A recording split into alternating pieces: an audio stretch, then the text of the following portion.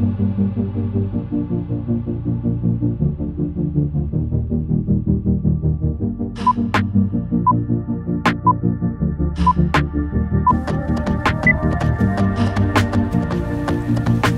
so before we continue, I'd like to mention that I do not have the 10 or the SE2, but I will be basing my comparison of these two devices off of individual reviews, which I would link in the description below, as well as anything I talk about in this video. So yeah, let's go. So the iPhone 10 was released 3rd of November 2017. The iPhone SE2 was released 24th of April 2020.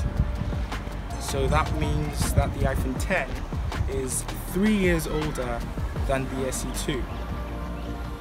So does that mean that the SE2 is better because it's newer? Well, that isn't always the case.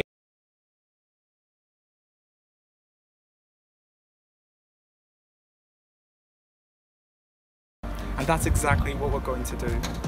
So we're going to look at what advantages the iPhone 10 has over the SE2, as well as what advantages the SE2 has over the iPhone 10. So yeah, let's begin. So yeah, let's talk about the advantages that the iPhone 10 has over the SE2. Well, the very first thing would be price. Okay, now before I go on and talk about price, I'd like to mention that the iPhone 10 is 3 years old, like I've mentioned already, so it's no longer on Apple's website. In fact, to buy the iPhone 10 new is almost impossible, but it is available on the used market and it retails for around $400, which is the same starting price for the iPhone SE2, hence the importance of the debate. But anyway, the iPhone 10 originally retailed for $1,000, so it was regarded as the premium, the best of the best. At that time, it was released alongside the iPhone 8 and the 8 Plus, and it was marketed as the iPhone, the new generation iPhone, the one that everyone should actually get. So the iPhone 10 is premium. Premium in terms of its build. It's made out of stainless steel and glass, front and the back. And yeah, once you're holding the iPhone 10, you know that you're holding a premium flagship, so that's the iPhone 10. The SE2, on the other hand, is the total opposite. In fact, it's actually targeted towards those who want to save a lot of money. So if you're someone who wants to save a lot of money on your iPhone, buy the SE2. So right there, you could actually make your own decision. You know, if you're someone who wants a really premium flagship, you're going with the iPhone 10.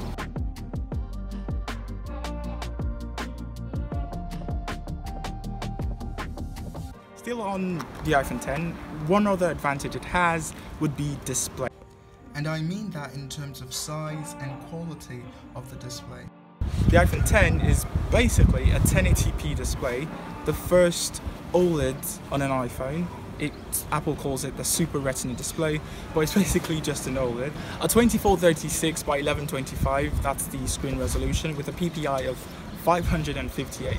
So the iPhone 10 looks amazing. The screen looks amazing. The SE2, on the other hand, is a 720p screen and is an LCD. So in terms of display, the iPhone 10 is the way to go. But still on display size, the iPhone 10 has a 5.8-inch display, while the SE2 has a 4.6-inch display. In 2020, if your smartphone has a lot of bezels, it's not modern, like in any way. The iPhone 10 was the very first iPhone to have that notch. The SE2 looks exactly like the 6, the 6 Plus, the 6S, 6S Plus, the 7, yeah, you get the point. The SE2 is in no way modern. If you're someone who wants a modern looking smartphone, a premium smartphone, the iPhone 10 is definitely what you're going with. Still, some other advantages the iPhone 10 has over SE2 would be the UI.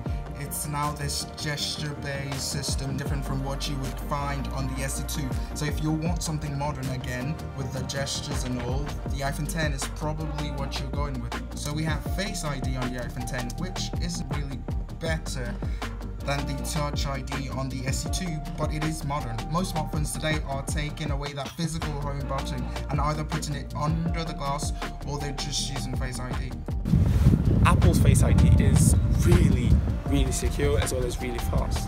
So I guess that's an advantage. And emoji, which is probably the most fun addition to the iPhone, or the new generation iPhones. It's something. If that's something you're really into, yeah, the iPhone 10. Again, still based on it being more modern. Lastly, I would talk about cameras. The iPhone 10 has 2 cameras, which is better than one, I think.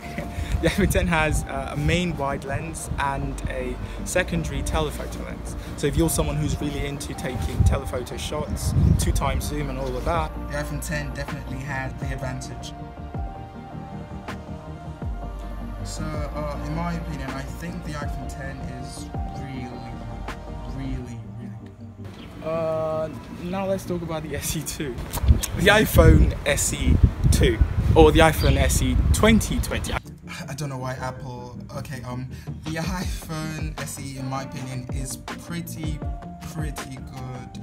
A pretty good deal, in fact. The iPhone SE, simply put, is an iPhone 11 Pro Max in an iPhone 8 body. So you're getting that super fast A13 Bionic chip, you're getting a phone that will last you for more years than the iPhone 10, and more likely a better battery. Let me explain. So yeah, because the iPhone 10 is 3 years old now, the battery would probably be 3 years worse. The iPhone SE2, or 2020, has the A13 Bionic chip. When compared to the A11 Bionic chip, it is obviously better. You're going to get a phone that will last you, performance-wise, longer than the iPhone 10. You're also going to get yourself a phone that would get software updates for at least 5 years. So from now until 2025, you should be okay. So if you're someone who really wants a phone that would last you really long, that would perform really well for such a long time, the SE2 is definitely the one to get. I mean, it's an iPhone, okay? It has more colors, so yeah. I don't know, that's just me talking.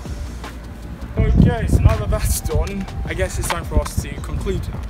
The iPhone 10 is a smartphone that you would be getting if you want premium, you want expensive, sort of. You want that telephoto lens, you want a modern looking smartphone, you want an OLED screen, you want that 1080p resolution. But if you're someone who just wants a smartphone, you want a smartphone that would last for a really long time, you want a small screen, I don't know, for those very small demographic, you don't really care that much about battery or display size or resolution, yeah. And SE 2020 is probably a good buy. So yeah, that's been it. Okay, see you in the next video. So yeah, let's go.